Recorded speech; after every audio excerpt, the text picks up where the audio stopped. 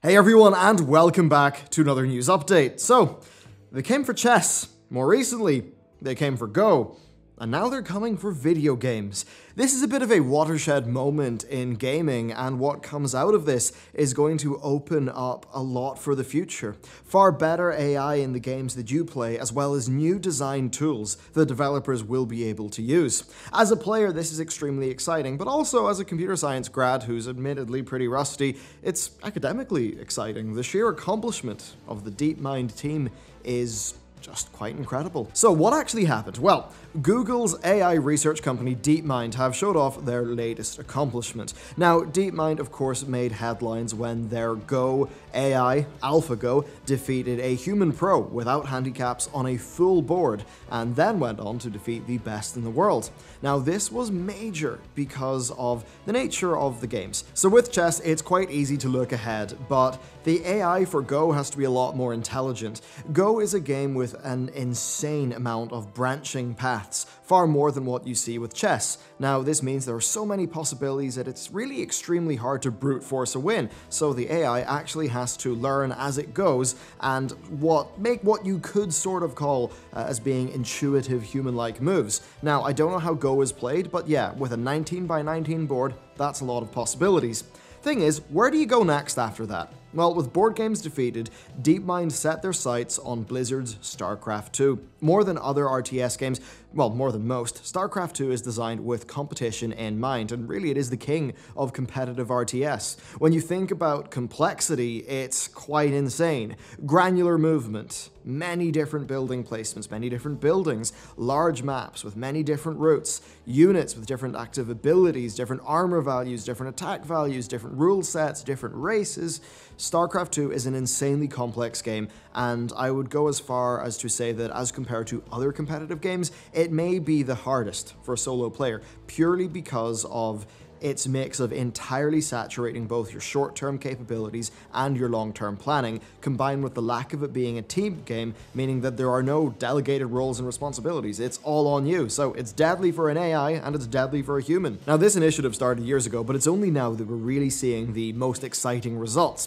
First, you might be thinking, well, most games have AI opponents. What makes this one special? And that is a good question because it's not necessarily intuitive. So in most games like StarCraft, the AI is not particularly smart. They operate kind of based on a state machine set up by the developer, so they kind of might know what to react based on what you do, but it's all sort of pre-programmed in and it can't really react to things that well. And then AIs often have to cheat, such as getting extra resources or seeing everything. They just don't play the game like humans do. And that's where Deepmind's AlphaStar is very different. It sees pretty much what the player sees. It does not have pre-programmed behaviors. It slowly learns the basic mechanics of the game, sort of like a human would, clicking around, using buildings, sending units about the place. Deepmind doesn't actually have specific code to learn StarCraft 2. They are working with a general AI. Now, of course, there are some things so that it can operate with StarCraft 2. It is using a special version of StarCraft 2 that is designed to allow for AI research, but the idea is that, like you, Deepmind has a mouse and a keyboard input, and it sees what's on the screen. Now, Deepmind plays from actually looking at what is on the screen and, just not by having special StarCraft programming or anything like that, at least so far as its decision-making processes go. Okay, so that's all well and good, but how does it actually learn? Well, initially it does it through imitation, with the AI studying player replays and trying to replicate their moves, what works, what doesn't work. And this led to the V0 version of it that we saw at BlizzCon. Now, after that, they have this neural network, that basically knows how to play StarCraft, but based on the humans. But to advance from that, they ran the AlphaStar League. Imagine a competition, 200 years of StarCraft being played in a week. Now, this started off with the competitors being agents based on the original batch, the original neural network, but then subsequent ones used forked agents, so ones that were a little bit different. So, agents would play matches against each other, and each one of their neural networks would be updated based off what strategies worked and what ones did not work. So they ran 200 years of matches, and that's 200 years of learning for the agents. And the agents would try to self-set different objectives, maybe focusing on a certain unit. And this meant that they knew about lurkers and how they worked. They'd know about cannon rushes. They'd work all that out. And really a massive variety of strategies. And at the end of this, Deepmind looked at all the agents that they had, all the ones that the AlphaStar League had produced, like its sort of more final versions, and they selected the most robust ones, i.e. the ones that they basically felt would perform the best. These 5 agents would be the first to play against a human pro player. In this case, it was Liquid TLO, someone whose games I've been watching for basically a decade, even in beta. Now, what's amazing is that the 5 agents clobbered him. What's interesting is how, in the first match, it was a high-risk all-in that was able to catch TLO off guard and take him out. TLO then basically assumed, okay, this AI is trained to win, so it's just going to pull off, cheesy tactics. Maybe he was assuming that being an AI would have a big advantage in things like micromanagement, but not really, and we'll see why later. Well, in Game 2, the AI agent went for a very different strategy. It elected to play defensively, slowly building up a massive army before rolling across the map and wiping him out. Now, in the first batch of games, AlphaStar did not play perfectly. It did make some questionable decisions, such as not walling off its base in a Protoss versus Protoss, but still, did a lot of things very well. Now, AlphaStar was actively defending against harassment. It was doing things like leaving stalkers behind at its base to fend off enemy oracles, little things that pro players would do, even things like exploiting enemy vision, such as with long grass. The kind of stuff that really you would think would require a bit of intuition, it was able to do. And one counterintuitive thing that AlphaStar was doing was it was actually oversaturating its resource generation by building too many workers. Now, this is normally something that people think is a bad idea, but it meant that AlphaStar was able to recover from enemy harassment easier, and that ended up playing to its advantage. Now, that's a pretty novel strategy that is very counter to what is commonly done, and therefore is very interesting. Now, when looking at how AlphaStar engaged in combat, honestly, it was amazing. I watched a lot of pro Starcraft, and bar things like trying to go up a ramp, it kind of looked like pro play. Like the micromanagement, the unit positioning, it was all very strong. There were mistakes, but, still.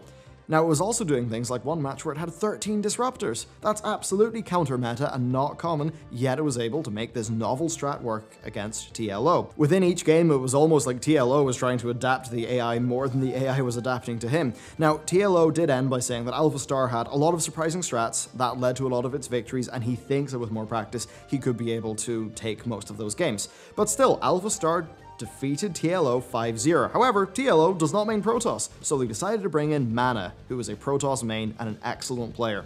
AlphaStar had another week to learn before the Manna matches, and AlphaStar was actually learning against, based on some of its matches from TLO. Now, the casters all noted how AlphaStar was playing in a more human-like fashion in the later round of games, with the extra training really paying off. But what's interesting is that before those matches, they were pretty sure that Manna could, they knew that Manna could defeat the version of AlphaStar that defeated TLO. So how did these matches go? Yeah, AlphaStar 5-0'd Manna.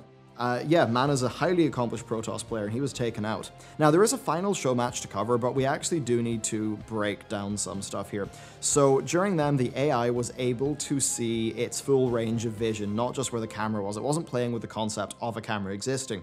Now, it could not cheat past Fog of War, but there was a core difference there, where the humans have to balance where they put their camera. Basically, it's like an economy of attention. AlphaStar did not have to do this, but what was very surprising is that the APM and the reactions of AlphaStar were really not what you would expect. AlphaStar had a lower APM, or actions per minute, than the human professional players, and it also had a slower reaction time, which is quite surprising. AlphaStar was slower than the pros, and it won its matches by consistently making more efficient decisions and by playing more novel strategies. Now, what's important is that it didn't win because of god-tier micro. Indeed, AlphaStar could be out-micromanaged by a pro. It just won through the quality of its decision-making, combined with how those strategies were very novel. Now, that said, Deepmind did recognize that they would need a version of AlphaStar that used the regular camera that humans deal with. So they built it, they trained it over a week, and Manna was able to defeat that version of AlphaStar, though that was mostly because of slightly messy behavior from AlphaStar, as if the AI was a bit confused and underdeveloped to working in those constraints. But still, it's clear that they made massive progress, and it's only a matter of time before AlphaStar can play with a regular camera without issue. Now, when AlphaGo first beat a pro, people claimed it could really never, it would be a long time before it beat the best in the world, but a couple of months later it did. I don't think it's going to be too long before we see AlphaStar beating top Koreans. More importantly though, what does this mean for you? Well, Deepmind, for the most part, AlphaStar, for the most part learned Starcraft blind, with no specific Starcraft-based code being in its AI. All that it really had was, the stuff that meant it could plug into StarCraft 2 and interpret it. Now, for players, this could be really fantastic.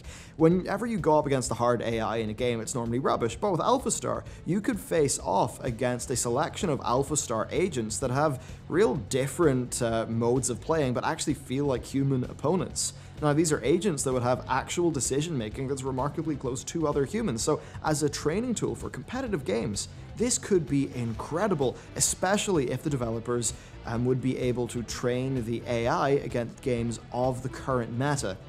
Additionally, imagine if you had a personal agent that would learn from its games with you, such that it was constantly playing to your weaknesses. As somebody who wants to improve a lot in StarCraft personally, that would just be incredible. Now, I mentioned the meta. Well, AlphaStar did a number of very novel, meta-breaking things. Not all of them would work against the best in the world, but it does mean that these AIs, they can be used for an exploration of game mechanics. Like, it's cool for the live games, and learning about that, but as a development tool, imagine being able to plug this into Unity and into Unreal, and then testing your game's mechanics against an AI. That would actually have the developer being surprised by what the AI comes up with. That would be so incredible for game development. Right now, it seems really far off, but it probably will happen, and it's really exciting. And I mean, generally, that's it. AI as a tool is very interesting. So from designing better games to providing better AI opponents to designing advanced composites and materials, there's so much potential to leverage its speed of learning, being able to run as fast as, the computing power you can throw at it. Now, going through the comments, it was unfortunate seeing a lot of people saying, oh, AlphaStar was using map hacks and things like that. And look, I mean, I get it. AI is really hard to understand. Trust me, I struggled with that during uni, but I mean, I can say a lot of those dismissals are pretty baseless. They're really made by people who don't really know how the AIs like this work, so trust me, this is a very exciting move for gaming, and while this right now is just a StarCraft 2 thing, in 10 years' time, maybe 20 years' time, expect to see this as the thing that drives the AIs you play against in games, maybe a tool that developers have to refine their games, to do bug testing, things like that. There's so much potential, and it's really cool to be here to see the cusp of it all happening. So, thank you very much for watching this video. It's just nice to have some really great news, really. So yeah, cheers. I'll see you next time.